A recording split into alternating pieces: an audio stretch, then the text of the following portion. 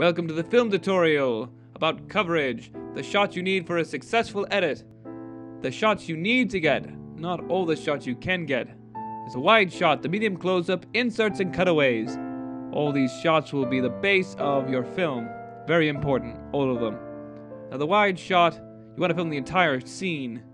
Multiple takes for the wide shot. And the medium close-up will be the meat of your clip. Now, don't be afraid to move furniture for the medium close-up because you're changing angles and you can cheat a little bit. You don't want to move less than 30 degrees, otherwise when you cut it'll look strange. It's just the way it is. The medium close-up, film the entire scene, multiple takes. Now the multiple takes will help you when you do, oh look, wide shot in a medium close-up, that's nice.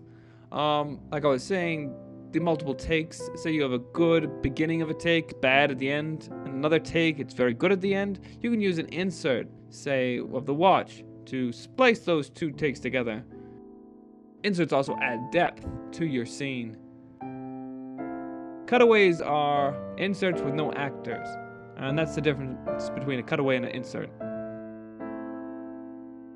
But they really add depth, especially in this clip. As you see, the clocks are very important. And if we didn't have them, they'd be lacking, and the audience would not be as engaged by the film.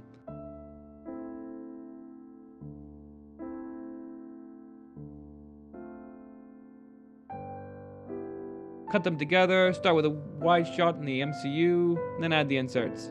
Now when you're cutting, to hide the cuts with a motion, cut on motion.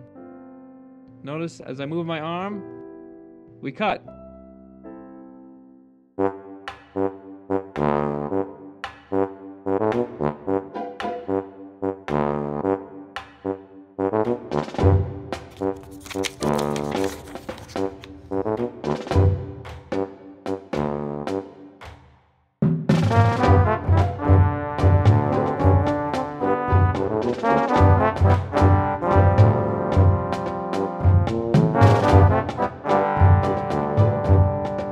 Now after you've got those, you can get other shots. I got an extreme close-up and a very wide shot. And these add a bit more humor to the scene. Again, these are the shots you get after you've got your coverage.